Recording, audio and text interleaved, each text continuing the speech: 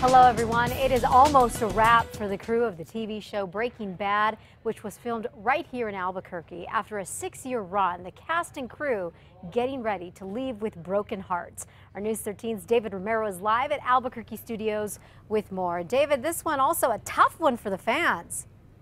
It sure is, Elizabeth, and of course for a lot of the people that I spoke with here at the studios, and of course the tweets have been pouring in from all the cast and crew and everybody that had a hand in producing this award-winning series, and of course the sentiment is the same, that they're all going to miss it. Now, it's hard to believe that it's been 6 years since filming began on the series, which highlighted the life of Walter White, the chemistry teacher turned drug kingpin in Albuquerque.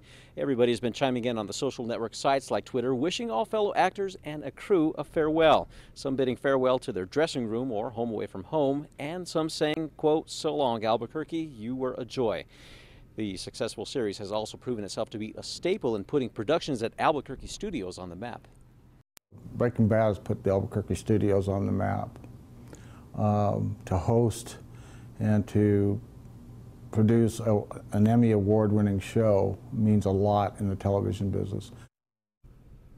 And of course, that series finale is shrouded in deep secrecy, and unfortunately a script was stolen from lead actor Bryan Cranston's car just recently, and that script is still floating around out there. Sheriff's deputies say they are working on following up on leads to try and locate it. Elizabeth, back to you. Okay, David, good to know. Thank you. Episodes of the final season are set to run this summer, starting July 15th on the AMC cable network.